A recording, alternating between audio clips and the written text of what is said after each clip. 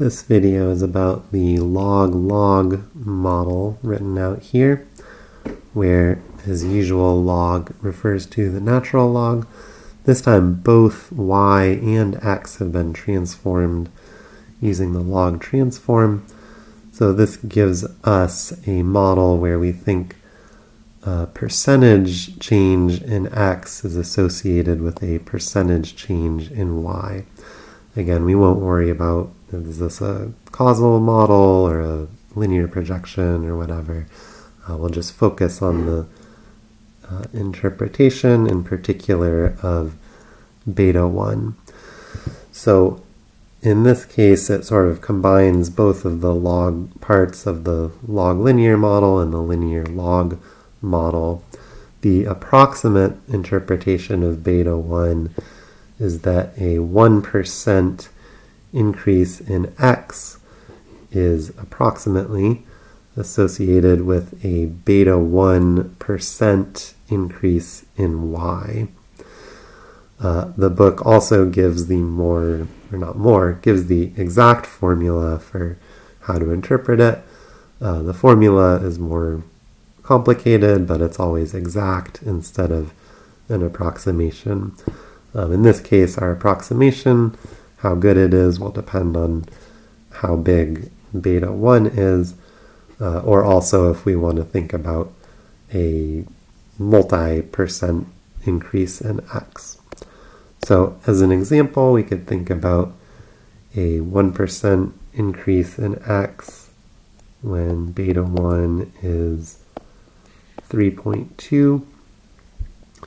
So our approximation would say a 1% increase in x is approximately associated with a beta 1% increase in y, or if beta 1 is 3.2, a 3.2% increase in y. So in order to sort of do the calculations directly, just to get a sense of where the formula comes from, first we would need to figure out what's that increase in log x like we had to do in the linear log model, and then we'd need to take that change times beta 1 and interpret that in terms of what it means for y.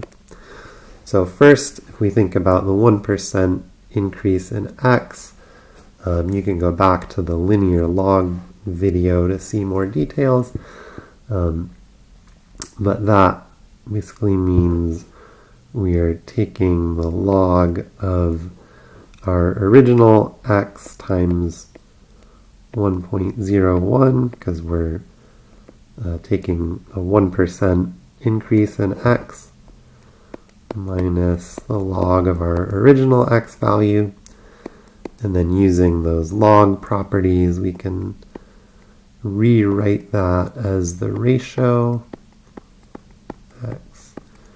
So we can see those x's will just cancel out there, and we'll get the log of 1.01, which in the other video I wrote out to lots and lots of decimals, but for here we'll just write the first few. So the decimal after that, it does differ, but we can see it's almost exactly 0.01. So what this implies is that the 1% increase in x gives us a change of beta 1 times 0.0100, which, using our example of beta equals 3.2, would be 0.032. So if you remember now from the log linear video, we could say a 1% increase in x is associated with an approximately 0.032 log point increase in y or log unit increase in y. If we wanted to further figure out what percentage increase in y that's associated with, we could do that as we did in that log linear video.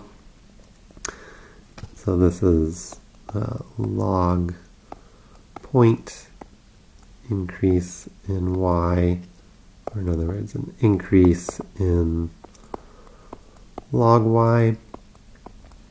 And if we work through what we did before, we can see this is, sorry, not approximately, this is exactly a 3.24% increase in y. So again, the approximation is not perfect. We sort of have this 4 where before there was no 4, but it's very, very close.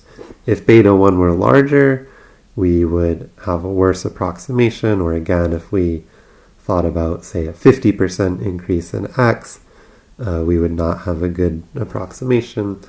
But in this case, when beta 1 is around 3, and we just look at a 1% increase in x, we get a very good approximation. And again, we get this nice elasticity interpretation that we see in a lot of economic models.